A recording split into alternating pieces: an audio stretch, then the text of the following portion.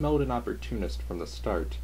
I will admit that some of the articles he posted were fairly interesting and were helpful to the cause of ethical and fair journalism, forgetting, of course, the fact that they were posted on Breitbart, a rag with more political slant than Fox fucking News, and of course the fact that Milo himself couldn't write an impartial article to save his life.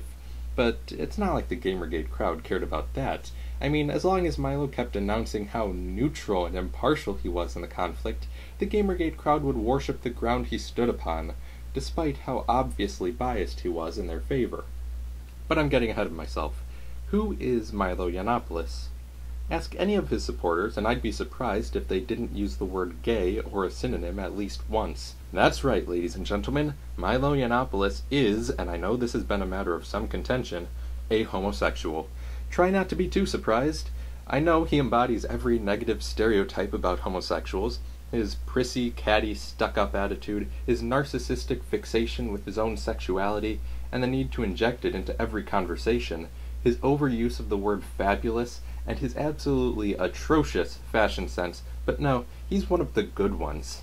You see, he's a Christian conservative homosexual. Whoa, isn't that just so wacky and whimsical?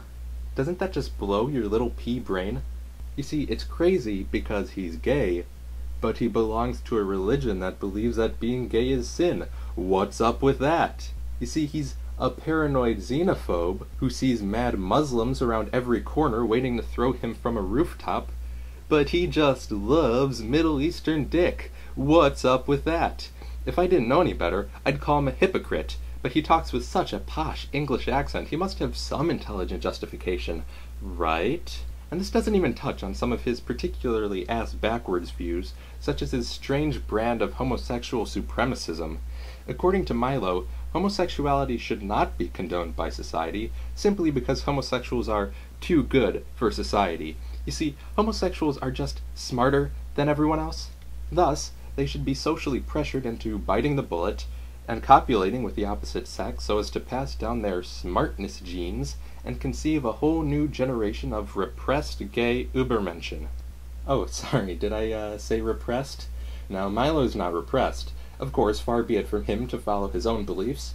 No, he's far too busy prattling on about his wacky, whimsical sexual exploits with black men to actually practice what he preaches and settle down in an unhappy marriage with a nice white woman.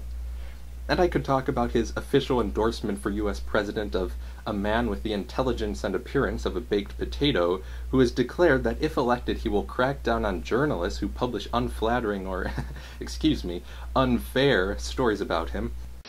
Do you like Vladimir Putin's comments about you? Sure. When people call you brilliant, it's always good, especially when the person heads up Russia. Yeah. Well, I mean, also as a person that kills journalists, political opponents, and invades countries. And invades countries. Obviously, that would be a concern, would it not? He's running his country, and at least he's a leader, unlike what we have in this country. No, but again, he kills journalists that don't agree with him. Well, I think our country does plenty of killing also, Joe, so, But under God Emperor Trump's administration, I don't think Milo has anything to worry about. Hell, maybe he'll even be appointed White House press secretary for being the most ethical and the most fair. And then there's his speaking career, in which he travels the nation